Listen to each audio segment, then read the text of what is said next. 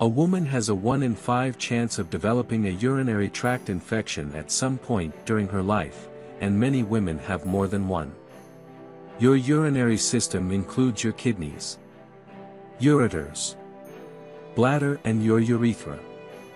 The kidneys remove excess fluid and waste from the blood, which travels as urine through the ureters to the bladder. It is stored there and emptied through the urethra along with fluid. Normal urine contains waste and salts, but it is sterile, which means it usually does not contain bacteria, viruses and fungi. Pyelonephritis is an infection of one or both kidneys.